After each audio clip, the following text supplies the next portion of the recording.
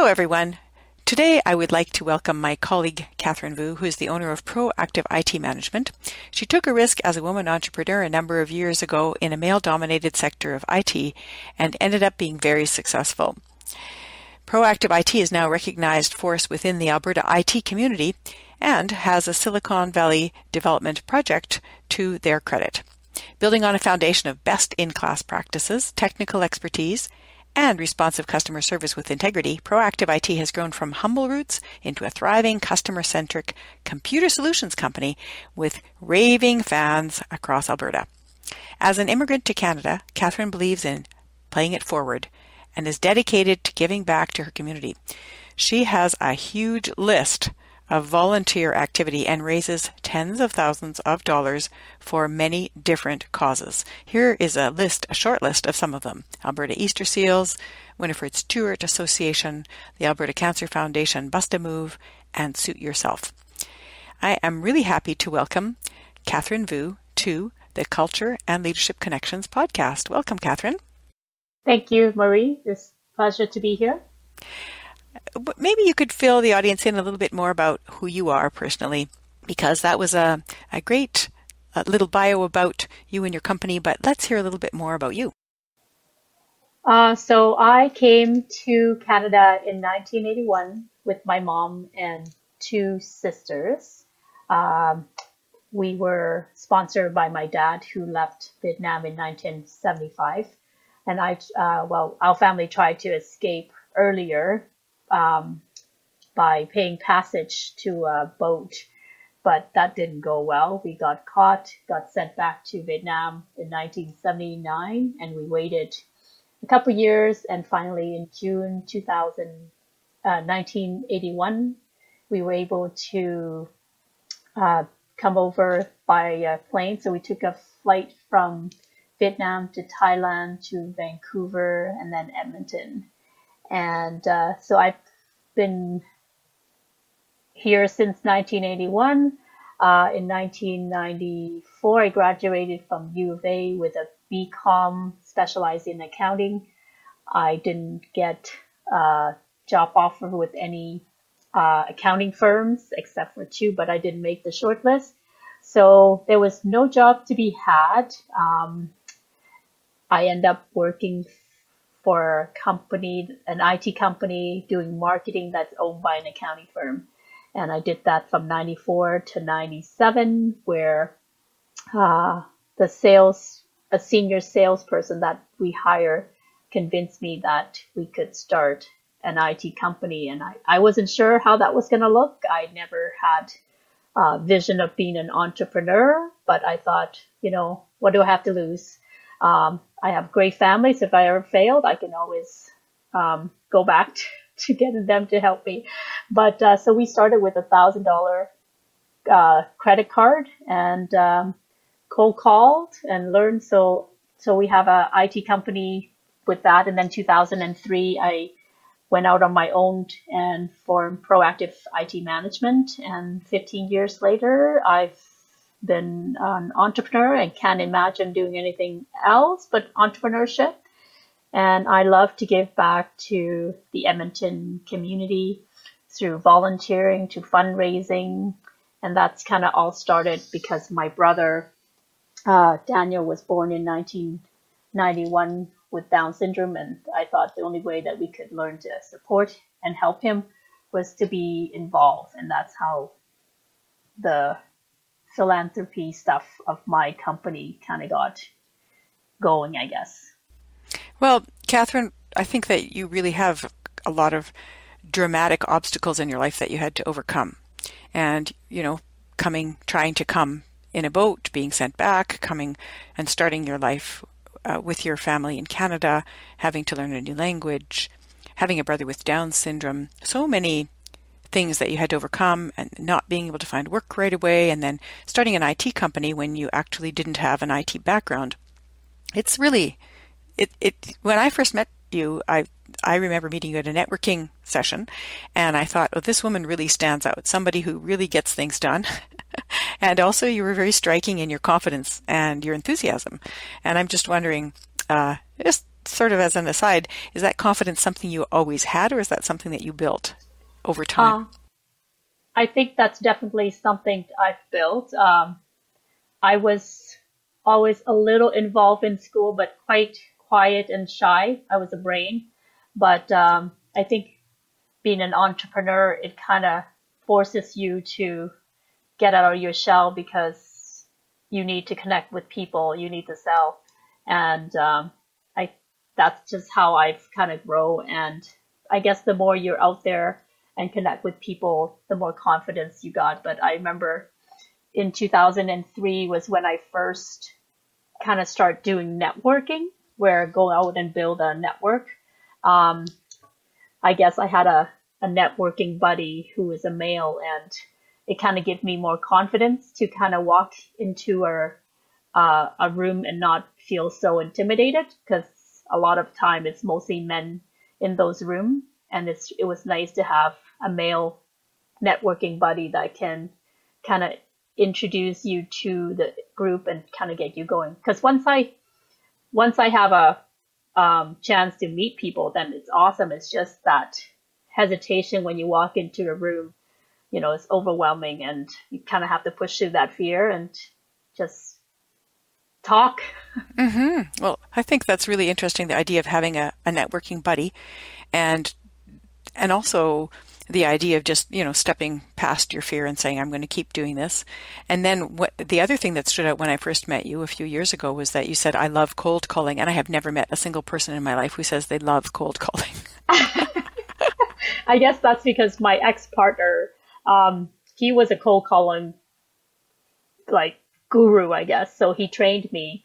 And that's how we built our original company, was one cold call, one client at a time, and it's all through cold calling. I remember meeting, like even having contractor that works for us that I've never met face to face, and it was all the relationship was built on the phone. And I can be pretty persistent, but not annoying, I guess. So I just wanted to touch base with people. And I guess once you learn to cold call and know that a no is just a yes, is just, a few no's.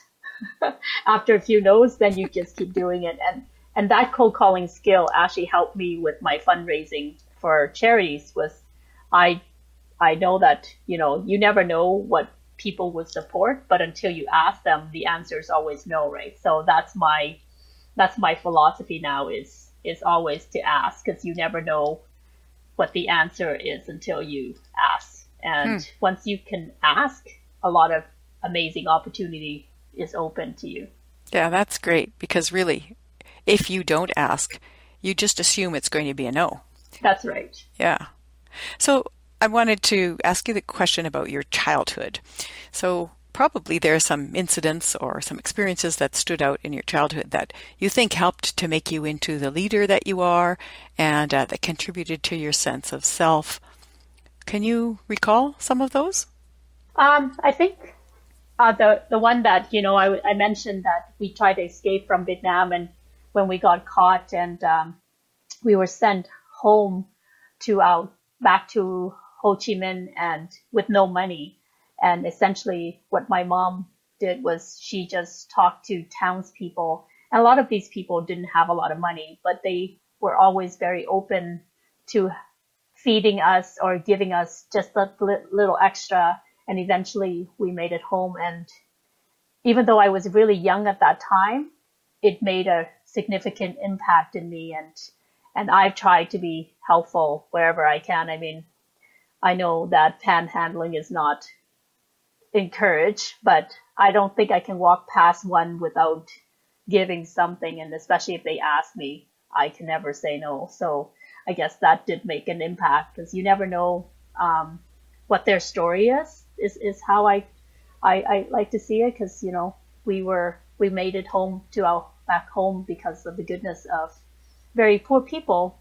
And I just wanted to repay that back. That's a beautiful story. Because, in fact, when you do surveys on neighborhoods that are most charitable, it's often the poorest neighborhoods that give the most, Yes. and the most frequently. It's not the people with the most money. So when people who say, well, I'll give when I have the money, those are the people that never will give. Yeah, or I'll help when I'm feeling stronger myself, so then you never become strong because you haven't helped. Yeah, I So, mean, I mean, giving is just everybody have a philosophy, right? mhm. And that I guess that's just my philosophy. My sister's the same, and I remember when we first came back to Vietnam in 2008, after being here since 91 in 81. I mean, I was swarmed by little kids because they come and ask you for all kinds of stuff and sell, and I would buy, and then you technically have a following because I guess that you get tagged as an easy mark, but that's just me. I'm very friendly, and so I mean, we even have the same incident when we were in Colombia because I would talk to people, and there is a lot of people not begging, but really pushing their wares on you. And so when I have a conversation, they expect me to buy all kinds of stuff. And Yeah, I know because that you're seen as the my rich husband foreigner, has to right? rescue me a few times. Yeah. So you went from being the one who had to ask for help to the one who's seen as the rich foreigner. Yeah, that's right. So from the groups that you were born into, because it's not, you're born into Vietnamese culture, obviously, but you're also born into a family and you're born into other kinds of groups too. There might be a religion that you were born into, could have been a region. So from any of those groups that you were born into, what would you say has most influenced your sense of culture and self right now? Um, I think it's respect for people. Vietnamese people, we have to, we're kind of taught from an early age to respect our elders, to take care of our elders, and that's kind of where I come from. It's family and focus on how can we help each other. And I know when my mom raised us, she kind of raised us to be, you have my trust until you break it, and if you break it, good luck trying to get it. And that's kind of how I run my business because I don't know the technical part. I have to have a lot of trust in the people I work with, my contractors, my partners, my all those people that I interact with. I just completely trust. Even my competitor, I have no problem sharing how we do things because I feel like we can be better when we're all kind of in it together to help the clients. And I've been burned a couple times, but overall, it has helped me really learn from others and have faith that people do good things, and that's how our clients are treated too from our consultant. And because I have trust, I don't micromanage my people. I just let them do what's best.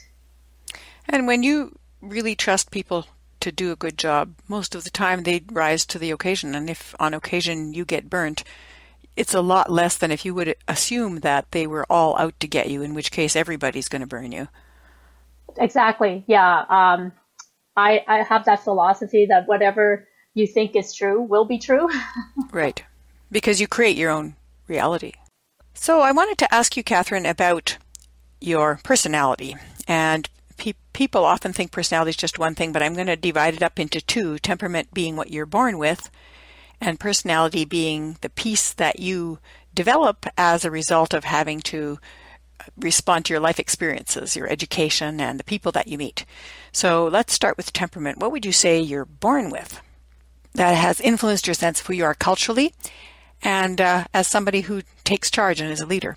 Uh, I think it's independence and kind of easygoing. I'm pretty adaptable right from the beginning. I mean, I remember my dad left when I was four and a half kind of thing, and my mom has to work, and I was the oldest of three girls, and we're all 1 year apart, and I just kind of was really good at just taking care of my sisters, and I guess I just go with whatever's the present adaptability, and that kind of has made my personality to be very adaptable. Like I just go with the flow, I guess, and that positivity is definitely my personality now. So it's just that easygoing stuff. Independence, adaptability, and a positive outlook. And Yeah. those would be the things you say that you were born with, but Yeah. then you probably also made them better because you just kept practicing them. Yeah, I've just learned that the more you are positive, the more good things happen. So, that positive reinforcement. Right. Oh, this is working, so let's just do more of it. That's my philosophy. Exactly. If it's not working, why repeat it? And if it Yeah. is working, let's do more. Yeah. So, But I don't really know any other temperament that I am. I think I'm pretty low key. so meaning that you don't get easily flustered. I don't get upset very often. I guess I'm pretty easygoing that way, and not sure where I got that from, but I've been known to say, well, people can insult you and just kind of roll off my back. Half the time I don't get it.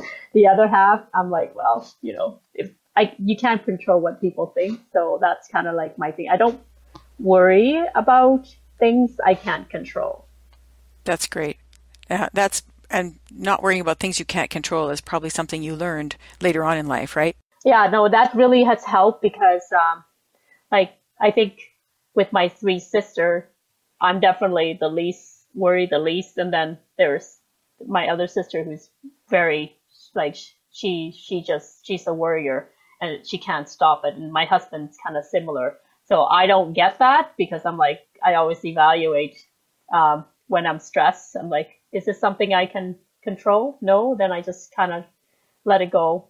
And the personality that I kind of developed over the years, just that willingness to try new things and just push my boundary, and then realizing how much fun I have doing that. And so I just seek fun stuff because that usually pushed me out of my security conscience that I like security safe stuff. So doing fun things kind of pushed me out of that little zone and kind of challenge that a little bit. But it's also something that doesn't feel like a threat, because if it's fun, then Yes. the anticipation is bigger than the threat. Yes. So, and then you try the new thing and you go, hey, that was fun. That wasn't at all a problem. And then Yeah, because sometimes I think in your head you make it out to be a lot harder. Exactly.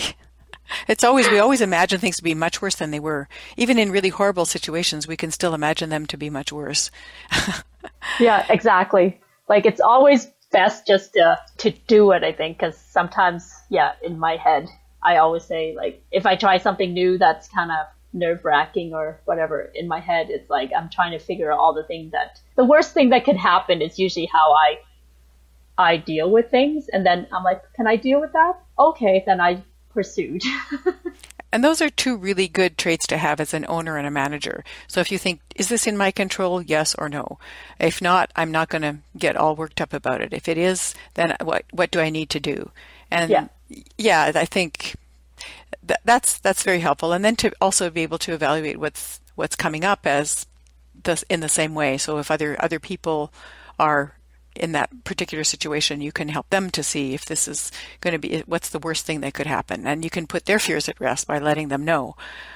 So they go, oh, well, I mean, worst thing that could happen, I could die, or I could lose my job, or those are worst things that could happen. Yeah. All right, I guess this isn't so bad after all. So I wanted to ask you also, Catherine, can you recall a time when you were aware that what you understood to be normal, it would be like a cultural norm or something that you understood to be normal, wasn't normal when you met somebody else? And that's when you would become aware of the fact that you had your own cultural ways of doing things. I don't remember what we used for this answer. Well, I think a lot of times people notice this through food experiences when they're children. They go to somebody's house and they realize that other family eats things differently than they do. When I was 5, I went to my first birthday party, and I went to an Italian family, and they made pizza with Parmesan cheese on it. I had never eaten pizza, and I'd never smelled Parmesan cheese before, and I was terrified of the party just because of the strange smell and the strange food it's funny because I grew up with several other cultures that were friends of my parents, and they had lots of different foods. For example, my Japanese food, Jamaican food. I didn't find that strange, but I found going into the home of my friends, my Italian friend, and having the pizza experience and the Parmesan smell, which I love now, but at the time I was just scared of it. In fact, I even turned around and ran away. Did you ever have an experience like that? When you say about food, it reminds me of when we first came to Canada in 1981, and my dad has the philosophy that we're all just really thin and he needs to fatten us up and just have us eat nutritious stuff. But we're not used to that. And I remember like being forced to eat cereals with milk. I'm thinking how yucky that was, probably. It is. It's so gross. I cannot even to this day eat cereal and milk together. Like, because normally you would be eating. I'm not a fan of pizza either, because I remember my dad would order pizza and we couldn't leave until we eat everything. And so we would sit there and, my sister, they like pizza now, but I do not like pizza. I'll have a piece. I find that it's very rich and heavy when you eat pizza. So I struggle with stuff like that just from flashback from my childhood. So he was kids love pizza, kids love cereal, and that's very foreign for us when we first came from Vietnam, because we don't have that. Like, we don't drink milk from, to this day, I don't really drink milk. Like, I'm lactose intolerant anyway, but milk is something I just don't drink very much of it. So you at probably all now. I don't think I have milk, right? In a decade at least, unless it's and cream stuff, like that's really stuff that I'm not used to eating. So that's definitely a culture norm. Or even Halloween. Like, we've never done Halloween, even when we first came to Canada. So when people talk about things that are nostalgic to them from childhood, like certain candies, I have no connection to any of that. Well, it's pretty typical for a lot of Asians to not know dairy products and to find dairy products repulsive and way too rich. And you're probably healthier as a result. My problem is I just love food. I just eat a lot of it. Doesn't matter how healthy you eat. If you eat a lot of it, it's still not good. Well, you still look slim and trim to me. Oh, that takes a lot of hard work.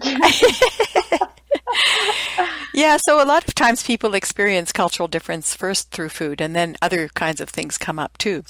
But we're looking also in this podcast for connections between leadership and culture in the workplace. So if you were to give some tips to an employer who was going to hire you, and you could just say, listen, this is how you would work best with me, what would you tell that employer? I think, Vietnamese or Asian people are known for how brutally honest they can be. Good way or bad way. And I kind of that's definitely innate in my personality. So the best way to deal with me would probably communicate exactly what it is you expect from me. And then for sure I will deliver. I don't like to second guess, but at the same time, I learn really quickly. And so I discovered this as a thing that I need to work on my leadership, is that because I learn quickly. When people don't learn that way, it causes friction for me because I get frustrated that they're not getting it. But then I learned that I have to step back and make sure that they're very clear on what I expect. If people ask me to do something, they only have to say it once and I get it. But I know that not everybody, as in my role, not everybody is made that way. So now I've learned to communicate not only in saying it, but writing it and trying to be really clear for people that don't think the way I do. But if I were to give tip to an employer on how to deal with me, it would be like being honest and forthright and just let me know exactly what's expected of me, and I will for sure deliver that and above. Right. Well, I think that many of the people I've interviewed on this podcast so far have that same issue with not being able to identify when people can't learn things quickly. And many people have said that they had to really learn to practice patience and look at the other person and see what it is that they're facing or what obstacles are in the way, because if they were doing it themselves, they would be 10 or 100 times faster. And, yeah, and that's really hard more. as a business owner to delegate, right? Because you could do it faster. And sometime in my first few years learning that, I would just take it over and do it. But now I know that that doesn't help me or the individual or the company. So I've definitely learned to take a step back and let them do it in their pace and be okay with that. Yeah, patience is definitely not my strongest strength for sure. But I think maybe that's being an entrepreneur. You just go, go, go, go, go, and I'm go, go, go more than other people. So it's definitely a good reminder when I'm faced with people that do not go at that speed. And, I do seek those people out now because I feel like they make me a better leader. Right. You want to surround yourself with people who are a complement to you, not who are the same as you. Yeah. I mean, it's definitely fun to be around people that are like you for sure. It is. Yeah. You can probably get some pretty quick-witted jokes happening too. Yes. But diversity is important and way more powerful, right? So if we can expose the group, I mean, with my staff and contractor, we have a mixture of age, a mixture of race, a mixture of gender. So I think, I don't know if I purposely set out that way, but that's definitely how it's working out. And it's one of the best team I've ever had. Yeah, diversity really helps to see the whole picture. And I was just working with a group yesterday where we used the story of the 7 blind men and the elephant, where 7 blind men are walking along a road together and they run into an elephant, but they don't know what it is. So each of them tries to describe the animal the way they see it. And one person says, oh, this animal is like a tree trunk because he was by the leg. And another one says, oh, this animal is like a snake because he was by the trunk. Another one said, oh, this animal is like a broom because he was by the tail. And then they had a big argument about who was right, when in fact, because nobody could see the whole elephant, they were all wrong because they were all missing significant pieces of the whole picture. And so when you have a diverse staff, everybody contributes and you get to see the whole elephant. Mm-hmm. That's a cool story. Yeah, it's a story from India that I somehow picked up, and I thought it's useful for so many different things. Is there anything else that you'd like to say about you as an entrepreneur or as somebody who has been growing your business, or anything that sparked your interest from the ideas about culture and leadership? Yeah, I guess what I call myself is the accidental entrepreneur, but I've always have that philosophy of learning from others. And I think if we were to go to life just having that always curious and learning from others, that we can become better leaders. And culture, it's interesting because I've lived in Canada way longer than I ever lived in Vietnam. I mean, I was only 10 when I left there, but it fascinates me that the culture is so embedded into me as a person, that, that respect and that taking care and just gratefulness, I guess, from the opportunity that's presented to me since I came to Canada, that I love being an Edmontonian and a Canadian. And that pride is what I like to share with the world. And because I'm an entrepreneur, I get to do and be exposed to many opportunities that I encourage people to, if they have any curiosity about it, to just go for it and just explore and, give it all you got, because entrepreneurship is a phenomenal thing. And now that's what I do to give back, is just mentor other entrepreneurs that are younger or, starting out. Which is great. So do you have anything that you would like to promote? Because this is your spot here. Do you want to promote your company or some venture that you're working on, some philanthropic thing? What would you like to let the audience know about? Well, since I put it out there that I want to double my company, and even though I do a lot of networking, I know a lot of people, I don't usually promote proactive IT and talk about IT with other people. So it's been a interesting 6 months. And I think last Thursday, when I had back-to-back events and training and stuff, and I remember coming home and telling my husband how proud I was that I was promoting proactive and asking people that knows me, like, who do they know that can use IT support? I mean, IT support is pretty generic, but I feel the kind of support we provide to our clients is unique to us. And it is a fit for a certain company who don't want to pay a monthly fee and they just want on-demand outsource IT from a company that want to grow with them and do what we can together to give back to Edmonton. That would be a good fit for us. And then I support a lot of charities, like I'm a Stollery Women Network, 1,000 Women for Norquest. So if cancer, any of those things, just encourage people to see how they can make a difference in Edmonton. And then if everybody have that mentality, our world is better just because we're all doing more than we did the day before. That's a wonderful way to end. Thank you so much, Catherine, for that very inspiring interview, and I really appreciate your time. And thank you for inviting me to be on this podcast. It was a pleasure.